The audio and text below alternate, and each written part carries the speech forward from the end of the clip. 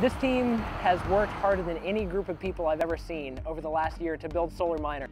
Team number 42, Missouri S&T, is pulling into the parking lot.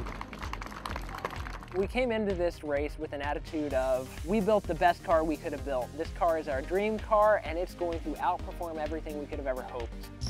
This team has faced so many catastrophes this year. We've kind of bounced back from every one of them in ways I could have never expected. Solar cars might not seem like the most practical thing, and it's not a car you would want to drive to pick up groceries. So even though the concept of a solar car isn't directly practical, so many of the things that we build here build a foundation for the things that we'll use the rest of our lives in industry. Solar Miner, without a driver, weighs about 450 pounds.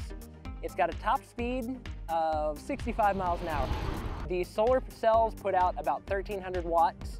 It's a custom layout that we designed and had manufactured for our team. We've got 20 kilograms of lithium-ion batteries that are actually the same cells used in a Tesla, and those batteries can give us about 200 to 250 miles of range depending on the terrain we're on.